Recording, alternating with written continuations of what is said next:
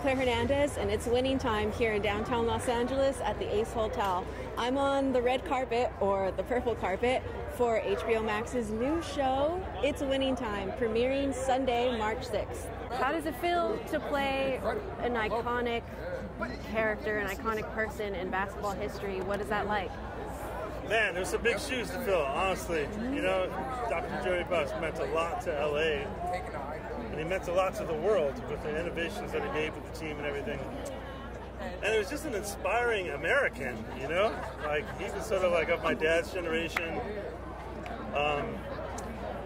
And this, just to look at where he came from in rural Wyoming, to being like the king of LA for 30 years, like, it's an extraordinary story, you know? And he really did, he saw entertainment in a bigger way than people saw at the time that he joined the league.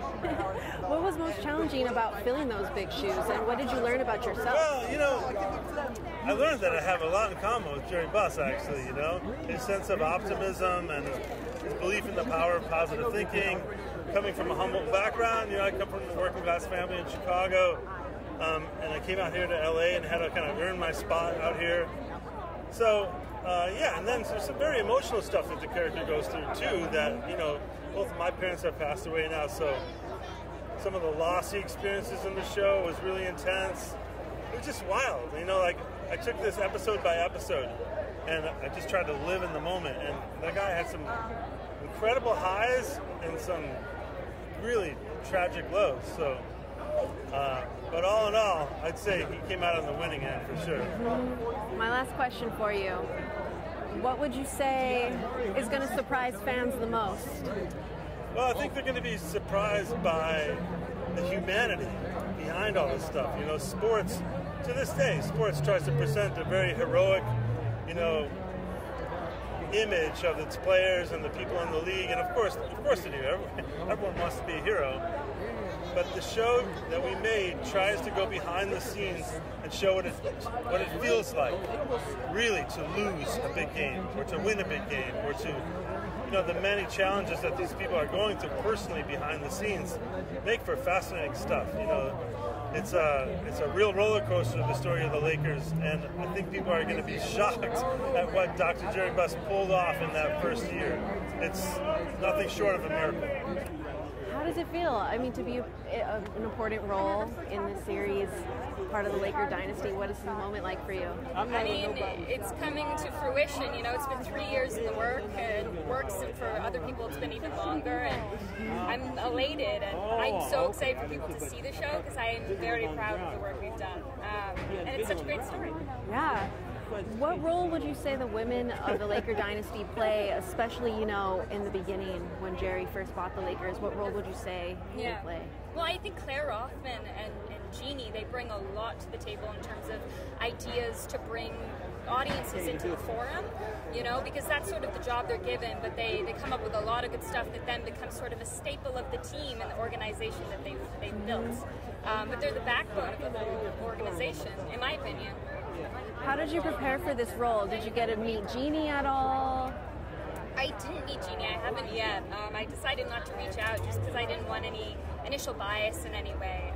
But hopefully one day we'll, you know, rub shoulders or something. Yeah. But it was mostly just interviews and podcasts and just sort of delving into who she was at that age, at 19 in 1979, and kind of looking at the world socially and politically as well at that time. What did you learn about yourself as a person and as an actress during this process? Wow. It's a big one. I know. I'm sorry. No. I mean, I learned a lot. I think about how to do my work the way I want to do it.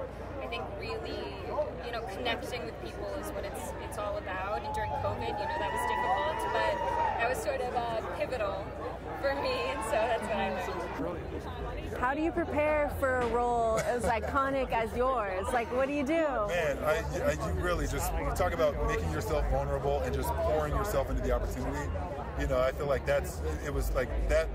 Those were some of the grounding things that I had to do every single day, and I benefited from being surrounded by just a wonderful group of like writers, producers, other cast members, and so it takes a village for sure, and that's what this show is, a village of people who are fans of just what the Lakers have done for sports in the world, coming together to tell this story.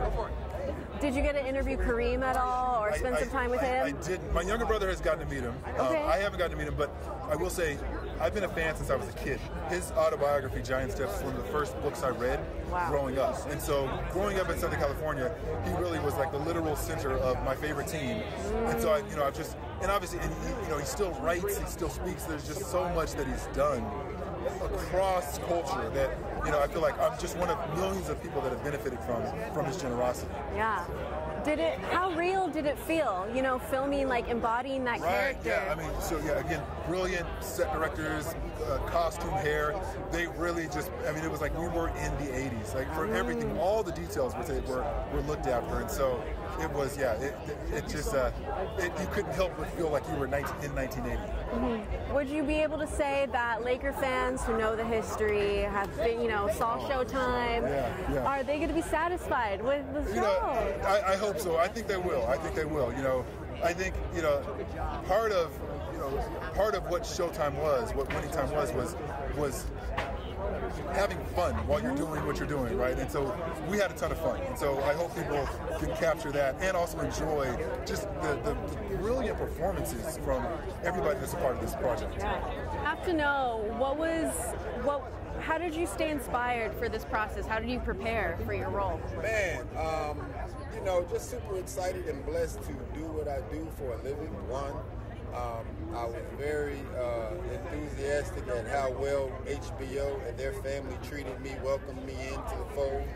I thought it was a very refreshing, nice project to be a part of. I love Adam McKay and all of his phenomenal work. So just to be a part of such a project like this, I felt was just, a dream come true. I wanted to ask you, from writer's room to camera, do you feel like your vision was fully realized? Absolutely. It is exactly what I pictured when I read Jeff's book. I think Jeff's book has been translated right onto the screen. I think, Max Bornstein and Rodney and Adam McKay have put it up there. Like, yes, it's eerie how similar it is to what I hoped it would be. The cast is bigger. I never, honestly, I wouldn't have shot that high.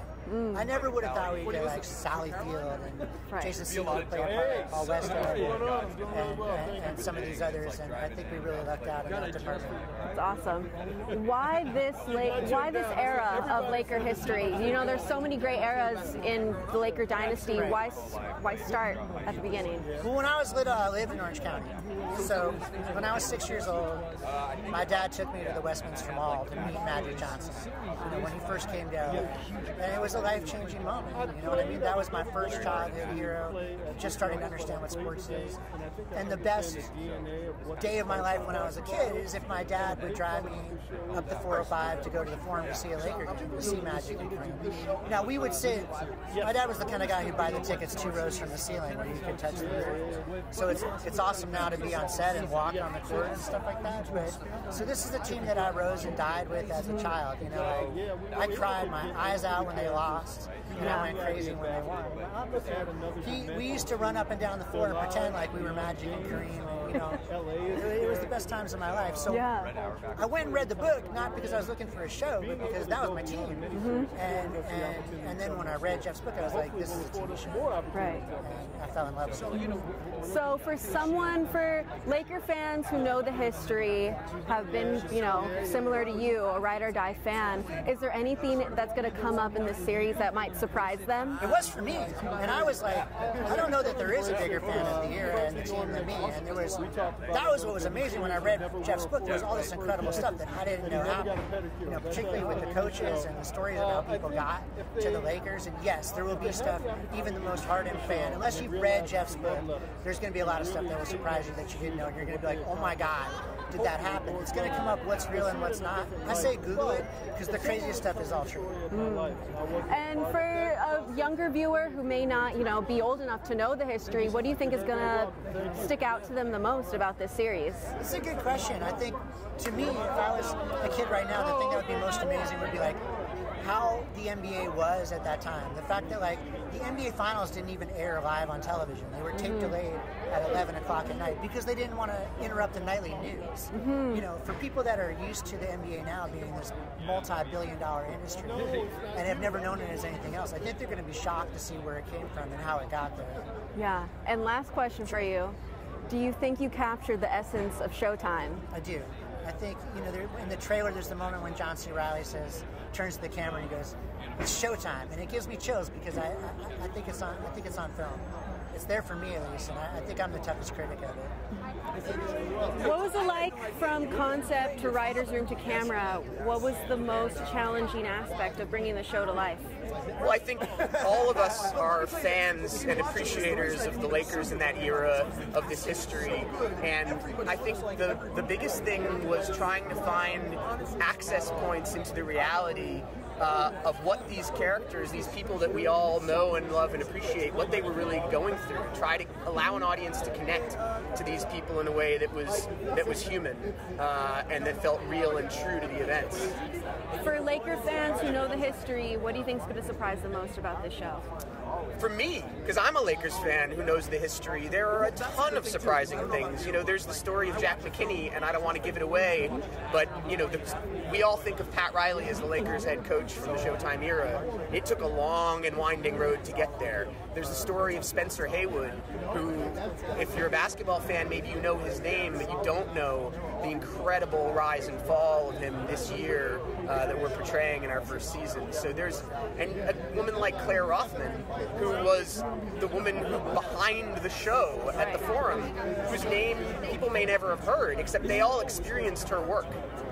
That is a question I wanted to ask just about the women in the Laker dynasty. What key roles do they play, and are people going to be surprised by Well, I mean, we all know that Jeannie Buss now is the owner of the Lakers, and a tremendous one. But in those days, she was a 19-year-old kid, and it was her father who was running things, and she had this aspiration, and she followed in his footsteps, and it was a long and winding and complicated journey. So, yeah, I think the women in this show obviously are not playing the basketball, but they're every bit as integral to the story that we're telling. Right. And there's so many, you know, iconic moments of Laker history. Why start here? Well, this is the moment that the modern NBA was forged. That moment when Magic Johnson and Larry Bird entered the league is the moment where the NBA went from being a wonderful but third or fourth tier sport in this country whose ratings couldn't compete with golf to being what it is today, which is globally massive. I mean, you go to China and you see pictures of LeBron and Steph Curry on giant buildings. Right. That doesn't happen without Magic Johnson and Larry Bird and this moment of the Showtime Lakers.